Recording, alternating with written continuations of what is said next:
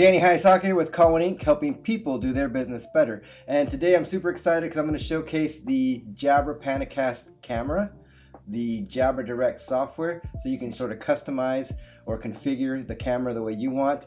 And also, we got this cool little guy, so I'm actually utilizing the brand new, it's called the Jabra PanaCast Hub.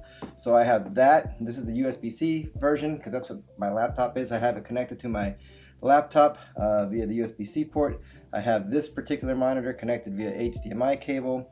Then I have the Jabra PanaCast camera connected via USB, and the Jabra Speak 710 connected via USB. So it's kind of a cool little setup.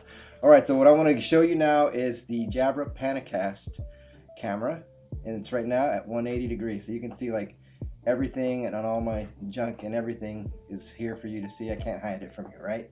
And so now we're going to go into Jabra Direct, the software that's absolutely free to download. We'll have the links in the description box below.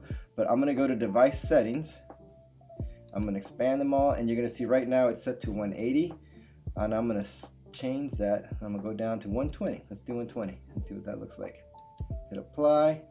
So now you can see that the field of view has narrowed significantly down to 120. And what we're going to do now is just go ahead and shrink it down to 90 degrees. Again, you just go to Jabra Direct down to 90 degrees, hit apply. All right, so here we are at 90 degree field of view. So you can see it kind of just shrunk everything in. And this is the Evolve 80. It's out here because I'm going to do a test later, so stay tuned for that. But again, here's 90 degree field of view, and we're going to go and switch it over to 180 and then use the intelligent zoom to see how that works. Instead of seeing the whole entire room all the time, you can set it on intelligent zoom, and it'll zoom in on the people that are in the room. Initially, it had it so it was automatically zooming in all the time, and I guess that kind of gave people, you know, kind of freaked them out a little bit. So they paused it and sort of delayed it so that it kind of does a much slower sort of zoom. And so I'm going to change it now to intelligent zoom.